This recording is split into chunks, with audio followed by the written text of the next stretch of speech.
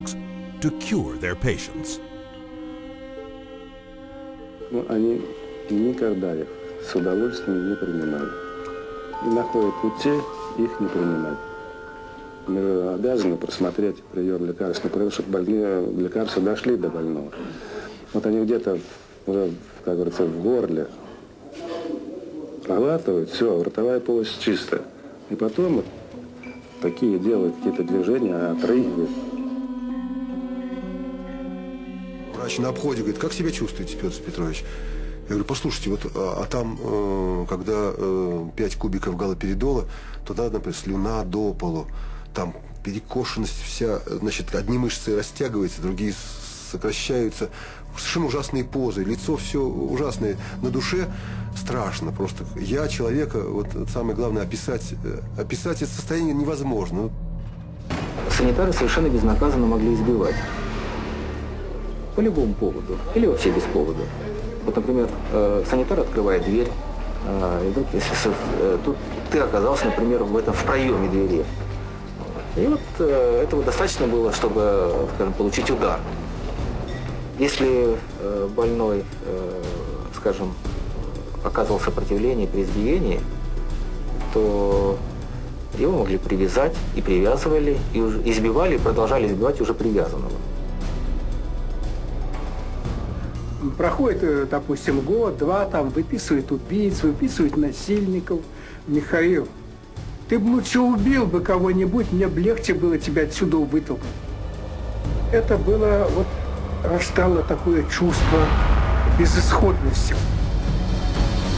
From 1967 to 1987, the Soviet government arrested over 2 million people who, for political reasons, were diagnosed as mentally sick and were forced to undergo psychiatric treatment. Even today, psychiatry remains the coercive tool of choice for governments throughout the world. What we've learned is that in Gitmo or Guantanamo Bay, that we had teams of healthcare professionals called the biscuit teams, behavioral scientists, psychologists, working with the military to advise them on how far you could push a prisoner. There are abuses that have been documented around the world. We have healthcare professionals who have committed potentially acts of treason within their medical ethics.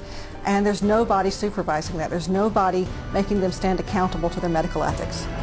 But psychiatrists have never reserved physical and mental torture exclusively for political prisoners. Throughout history, they have repackaged it and sold it to the public as therapy.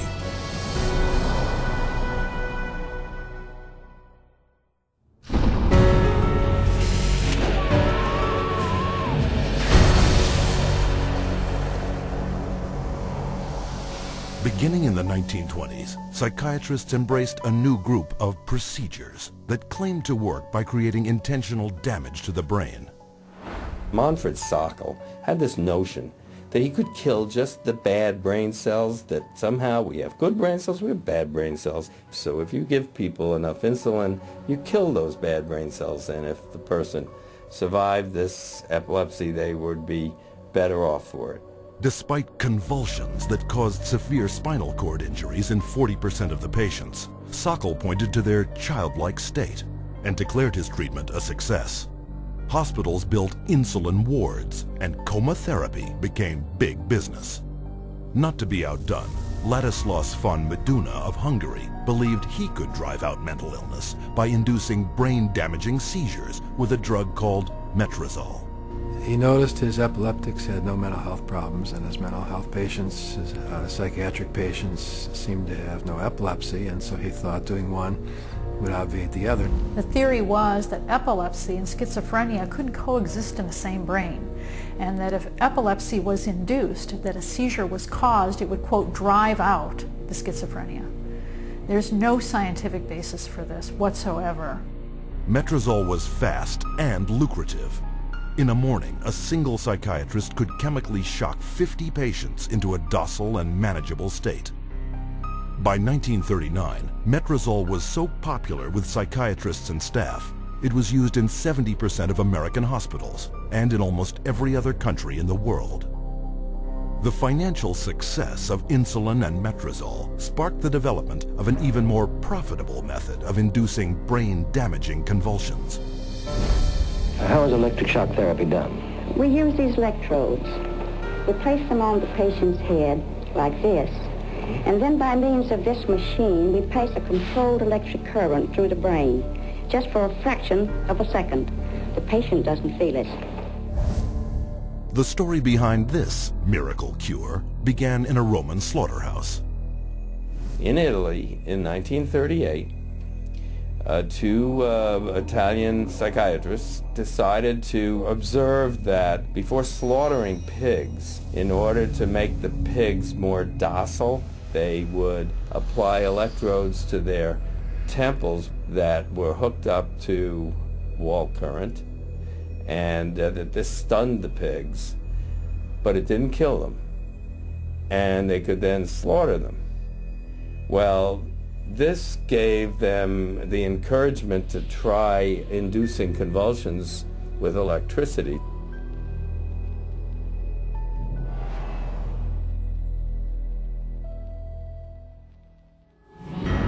We would see teeth falling out, broken spines, bones knocked out of joint, broken bones, and people even getting internal organ damage from being restrained while they were having these uncontrolled writhing seizures, convulsions. Many patients have been returned to their homes and jobs who might still be here if it were not for this helpful form of treatment.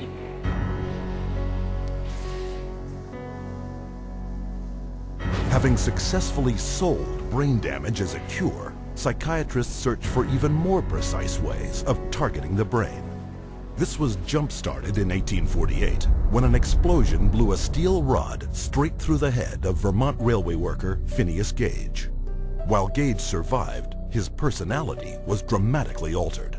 70 years later, Portuguese neurologist Egas Moniz would try to obtain a similar result by drilling into a patient's skull and squirting pure alcohol directly into the brain, killing the tissue of the frontal lobes. Moniz called this new procedure a lobotomy. Dr. Walter J. Freeman would become lobotomy's most infamous practitioner. He discovered he could do it faster without having to drill through the skull.